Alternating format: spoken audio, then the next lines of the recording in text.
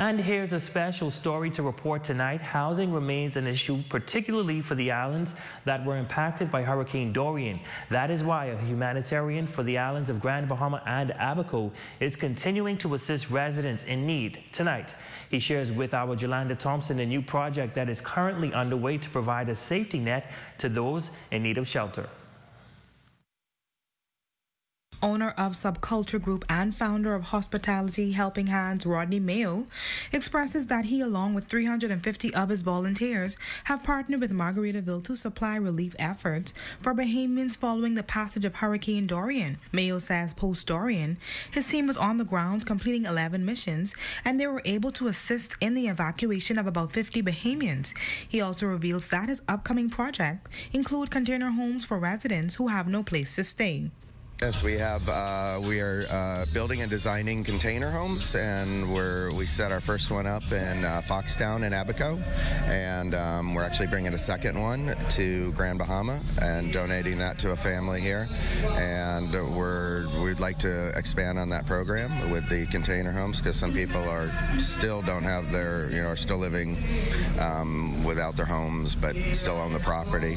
And then we're also working with the stray population, mainly in Abaco, because there just hasn't been the relief efforts there since the storm, just because the facilities haven't been rebuilt. He explains the process of constructing and planting the homes. 350 square feet, and and we convert it into either a 1 or 2 bedroom kind of micro home, and it's kind of like a starter home. And we design these to withstand 200-mile-an-hour winds, so they're one of the few structures that's able to qualify for 200-mile-an-hour winds. They're also movable, so it helps. It checks a lot of the boxes as far as being able to survive a hurricane.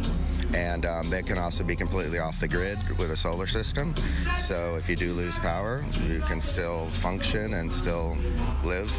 And they're also the most economical way, because it's like 1/5 the cost of traditional construction. When asked the inspiration behind his line of work, he notes that he has great love for his neighbors, the Bahamians. It's high, and I've kind of always felt like the Bahamas are really part of the United States and our neighbors. And even though it's a separate country, an international country, I still feel like it's as close to driving to Miami from where I am, and just feel like the Bahamians are our neighbors. The humanitarian says the third container will take about 60 to 90 days to be constructed, adding that his high hope is to use the homes as models, giving the government an idea of a new modernized way of living.